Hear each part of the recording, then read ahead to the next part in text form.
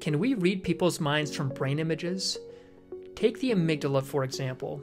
There's a popular perception that the amygdala is responsive to fear and anxiety, and it is. But if we were to measure someone's brain activation when they saw political labels like Democrat or Republican and their amygdala was activated, could we then conclude that the person was anxious?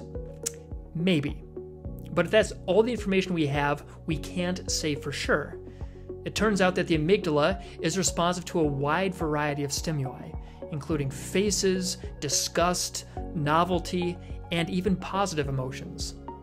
By assuming that one of these caused the amygdala to light up, we are using a technique called reverse inference. That is, we see a result or an end state, and we infer the cause from the data. For example, a coroner performs an autopsy and makes an educated guess about the cause of death. Or, to take a more everyday scenario, you wake up to find that the ground outside is wet, and you conclude that it must have rained last night.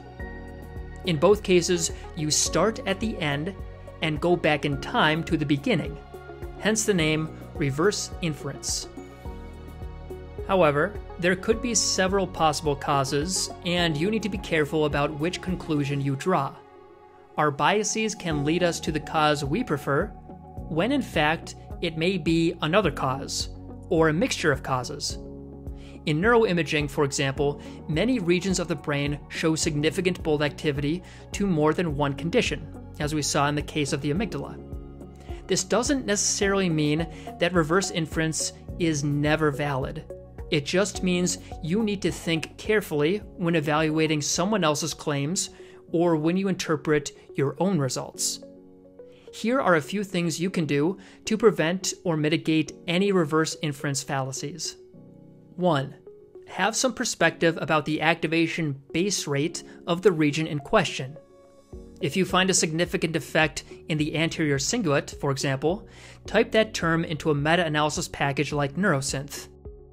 Then click the Studies button. You will see a list of all the studies that were used to create this meta-analysis map. Note that within the first 10 studies that are displayed, out of over 2,000, we see a range of different things that can activate this region, such as alertness, decision-making, faces, and errors.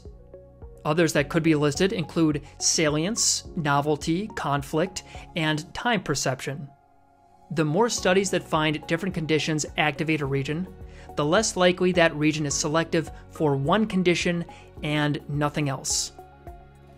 Second, it follows that if you are making a strong claim about what an effect represents, you will need a study design that has ruled out any plausible alternatives. Otherwise, a post hoc inference will probably be biased by whatever narrative you find most persuasive. A fallacy that is common across all fields of science and in our everyday lives. Lastly, gather any other data to constrain your inference. For example, if someone is making a claim that their effect in the cingulate cortex represents pain, see whether there are additional behavioral measures to support that conclusion. A relatively high galvanic skin response, for instance, would make it more likely that they are indeed finding a neural signature of pain rather than something like time perception. So there you have it, an introduction to reverse inference. There are a couple of really good papers on this topic by Russ Poldrack, which I used to make this video, and you can find them in the More Info box down below.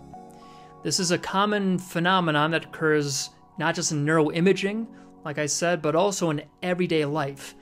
So see if you can spot maybe in the next couple weeks whether somebody else or maybe yourself might be making a faulty reverse inference. It's fun.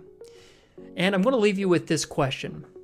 Some people think that brain images should be admissible in court as a type of lie detector. Think of it as a more technologically advanced polygraph. We're looking at brain patterns and seeing if that can determine if somebody's lying or telling the truth. Do you agree? Do you think that this is a valid piece of evidence, especially if the technology becomes more refined and higher resolution, more accurate? Or do you think that in any case it's overreaching? Let me know what you think in the comments down below.